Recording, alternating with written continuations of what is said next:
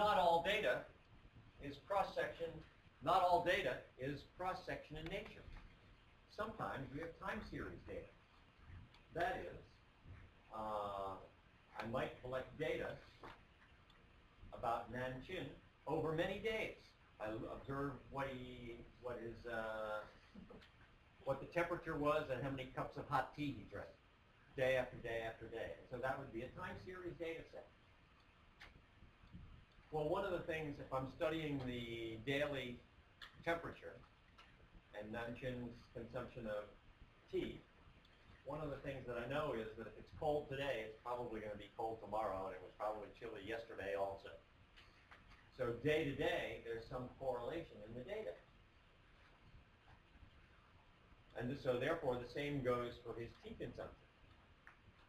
If his tea consumption is how correlated with how cold it is, then I know that on cold days, he's going to drink more tea.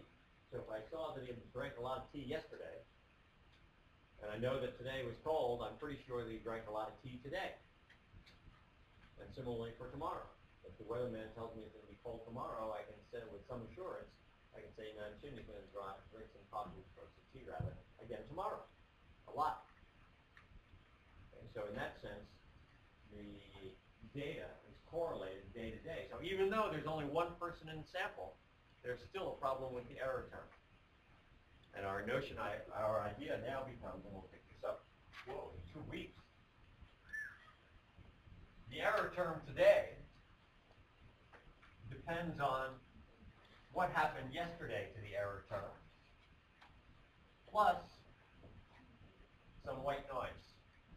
So that's a very specific kind of serial correlation in the error term.